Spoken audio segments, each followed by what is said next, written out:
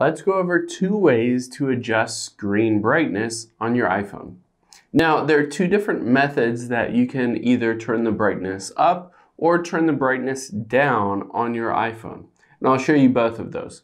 The first one is, let's hop into settings and we'll scroll down until we get to display and brightness and tap on that.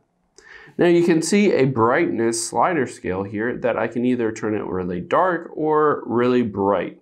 So that is one way to adjust the brightness on your iPhone.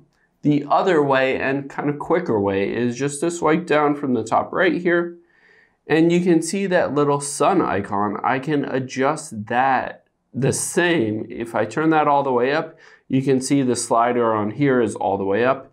If I turn it all the way down, you can see the slider here is all the way down.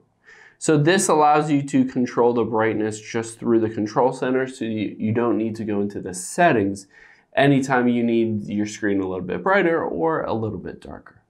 Hope this helps. Thanks for your time today, and I'll see you on the next one.